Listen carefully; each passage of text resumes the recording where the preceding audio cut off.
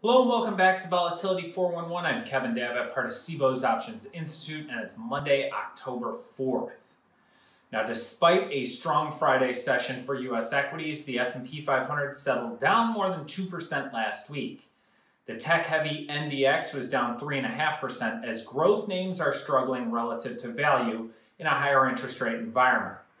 The Russell 2000 fell only marginally on the week, further evidence of the value appeal versus growth of late. Today, equities are under pressure again. As I sit here, the S&P 500 is down about 60 handles or 1.3%.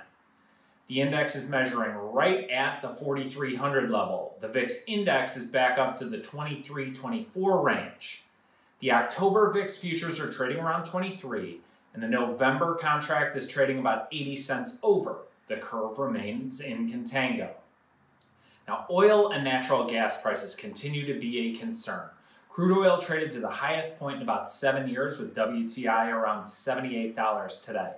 European natural gas markets are experiencing significant volatility, even more than the U.S. markets.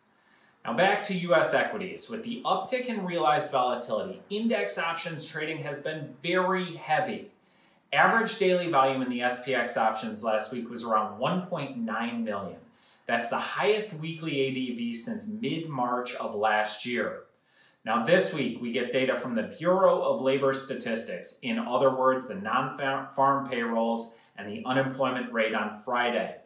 The weekly 4,300 SPX straddle that expires on Friday is pricing in an up-down range of just over 2%.